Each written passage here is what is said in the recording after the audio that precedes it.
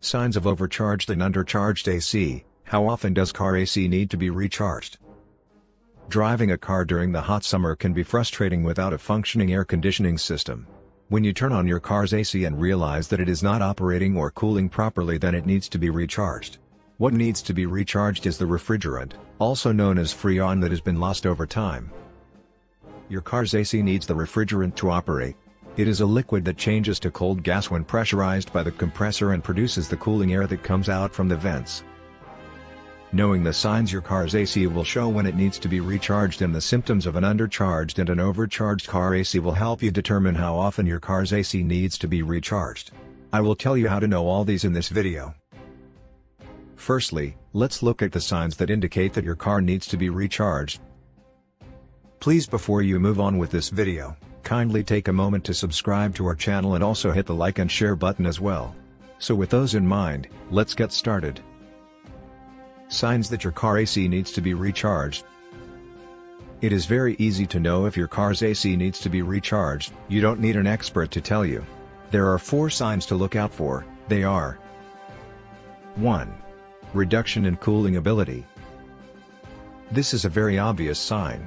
When you notice that your AC has lost its original cooling ability, that is, it is no longer blowing as cold as it used to, or it is releasing room temperature air, you need to recharge it.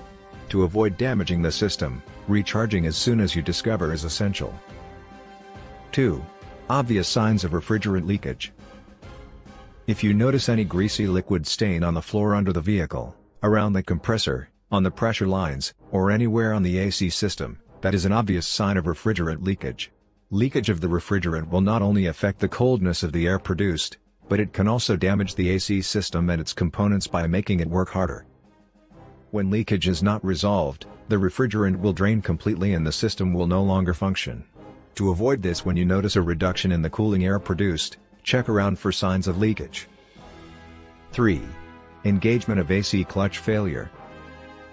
The clutch works by reading the pressure level of the refrigerant. It allows the compressor to pressurize the refrigerant.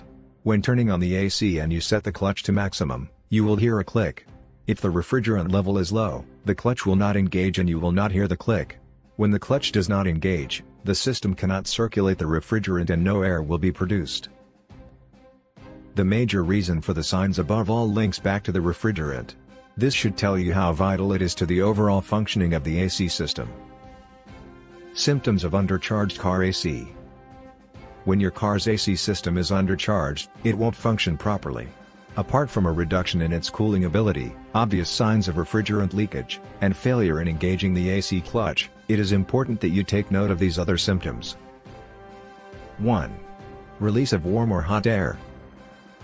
Apart from cool air, any other temperature of air produced from the AC vent shows that the refrigerant is undercharged. Producing warm or hot air is a symptom of an undercharged AC. It is a sign that the refrigerant is low and needs recharging. 2. Low gauge reading. Another symptom is low gauge reading. While checking the pressure level of your refrigerant by connecting a manifold gauge to the service ports, if the gauge reads lower than 25 to 35 pounds per square inch, your AC is undercharged. Stabilizing it by recharging should be the next step you take. 3. Ice on the compressor. When water or moisture takes the place of the refrigerant, ice would likely be found on the compressor. If you observe such, do not hesitate to get your refrigerant recharged. 4. Bubbles in sight glass. Some cars come with sight glass that allows you to see the movement of the refrigerant through the high pressure line. If the AC is undercharged, there will be visible bubbles in the glass, but if it is normal, then all you will see is a clear moving fluid. Symptoms of overcharged car AC. Not just an undercharged car AC system, an overcharged car AC system can be problematic. Below are 4 symptoms that can help you know that your car's AC has been overcharged. 1. Defective cooling. This is a very obvious symptom. An overcharged AC limits the refrigerant from pressurizing. It can make the system stop working or produce room temperature or hot air. In some cases, the air would not be as cold as it used to be because the pressure of compressing the refrigerant will cause the cooling ability of the AC to be faulty. 2. Struggling compressor and engine. An overcharged AC system is a struggling system. The compressor draws some energy from the car's engine. When pressure is placed on the compressor to pressurize an overcharged refrigerant, pressure is placed on the engine and in turn, causes struggling. This can lead to a faulty compressor's drive belt. 3. Disordered compressor. A good compressor translates to a good AC system. A struggling compressor is likely to make noise or get broken from the inability to compress the refrigerant from liquid to gas. 4. High gauge reading. The pressure of an overcharged AC system normally reads high due to the extra work done by the compressor. The pressure gauge on the AC system will let you know when the system has been overworked by having a high reading. I hope this video was helpful to you. Please don't forget to subscribe, like, and share this video for more helpful tips videos from us like this one.